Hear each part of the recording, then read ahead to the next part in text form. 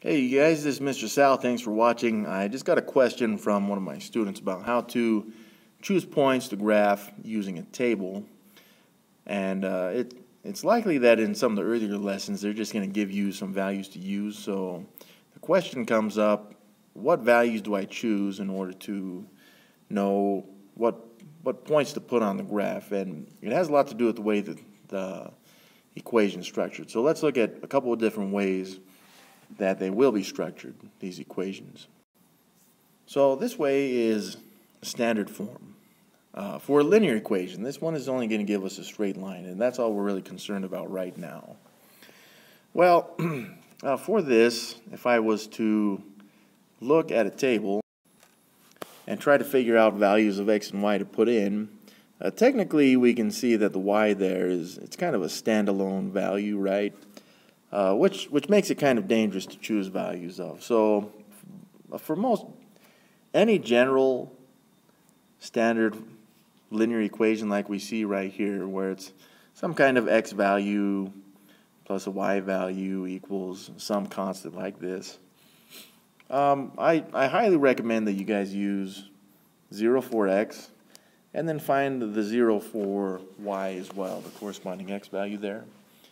What this will do is it's going to give you two values to put on the graph, and that's really all you need, especially on our homework because it's computerized, right?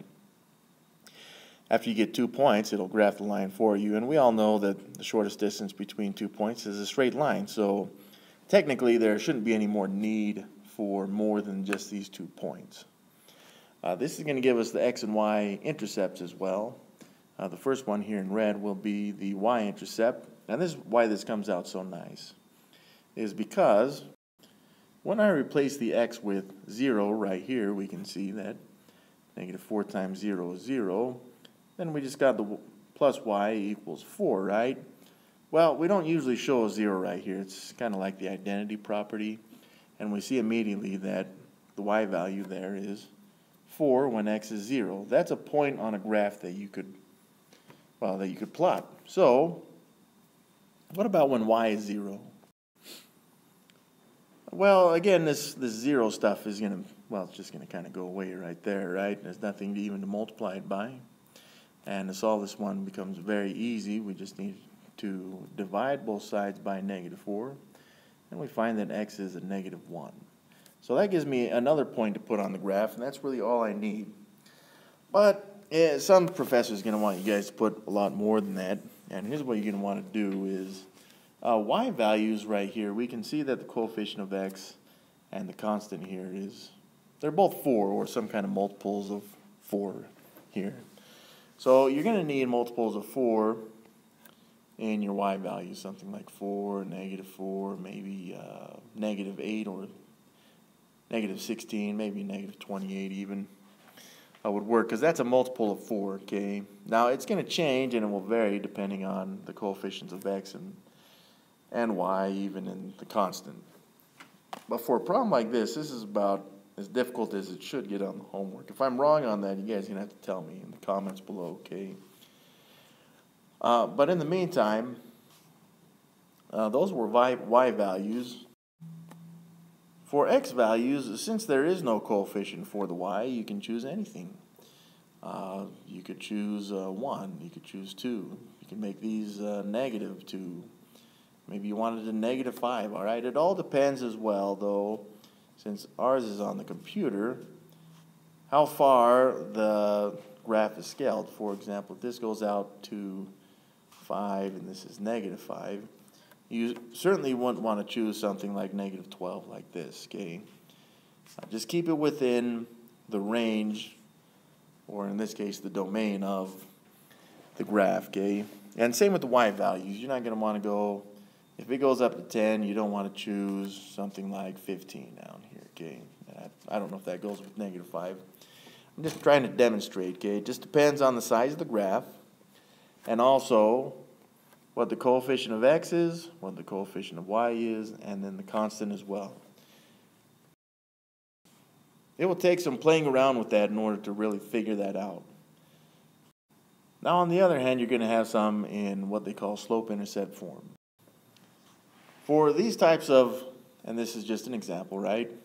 For these types of equations, all you're going to want to do is choose values of x and find the corresponding value of y. The reason is because this y value will change as x changes. So here's what I recommend choosing for values of x. I always like to start with 0 and then maybe use 1 and -1. See if that gives me values that will fit on the graph. And generally they will, so I don't even need necessarily, I don't need that bottom row. So let me just show you how this plays out, okay? So again, we got this y equals 3x, but I'm changing x. Let's start with 0, okay? And we'll show you why that plays out so nicely. Well, 3 times 0, once again, is 0. So y equals 0 minus 2, and we find that y equals a -2 on this thing. So see how that kind of just played out as this second number right here?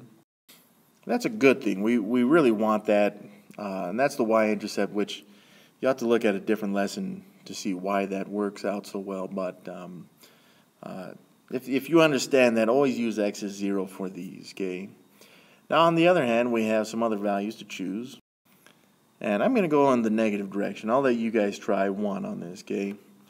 So on this, if I take 3 times -1, I get a -3. -3 minus 2 is -5. That's pretty nice right there. That will fit on most graphs that you'll see. And you guys take a moment though and try where x is 1 and see what you get on that. You may have to pause the video here because I'm going to give you the answer here. Bam, there it is. I showed the work. I got that value in there. And these again are all ordered pairs that you could put on the graph. You don't really need 3. 2 will do it. But hopefully that helps you guys understand what values of x to choose when given slope-intercept form. But there's one other one, okay? So let's look at one more example. So sometimes they'll give you a fraction here. Sometimes they'll even give you a fraction there, but that's usually for later sections, all right?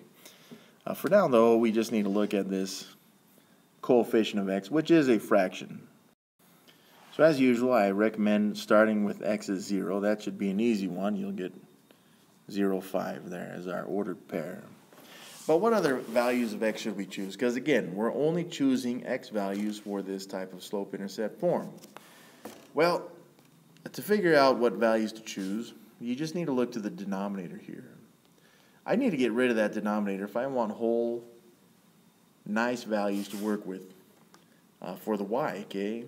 So all I need to do to get rid of that is find multiples of 3 and choose them for my x values. That's going to get rid of that fraction stuff. So for example, I could use 3, I could use 6. I could use -3, -6, maybe -9. Again, it doesn't matter. It depends on the scale for your graph. So let's look. When x is 3, so this is what we have, -4/3 times -3 plus 5, and that equals y. So let's multiply these two out. You could put that into a calculator, and it should give you a +4 on this thing.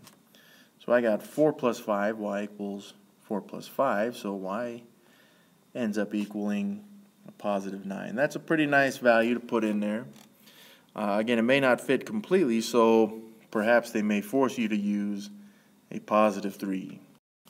Well, how does that change things? Well, we multiply these two, now we get a -4. -4 plus 5 is a +1. So that would be another point to put on the graph. Technically, those should fit. But here's what I want you to do is pause the video and take a moment and try to find the corresponding y value for x is 6, x is -6, and x is -9. I'm not going to show the work, but I will show you guys the answers for this. So pause the video now if you guys want to try it.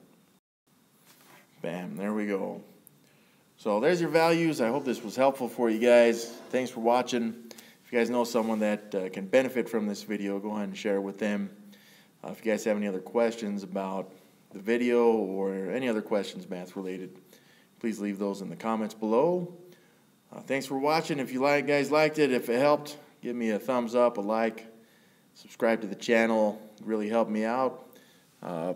You know, all that other garbage. So thanks for watching, you guys, and we will catch you in class.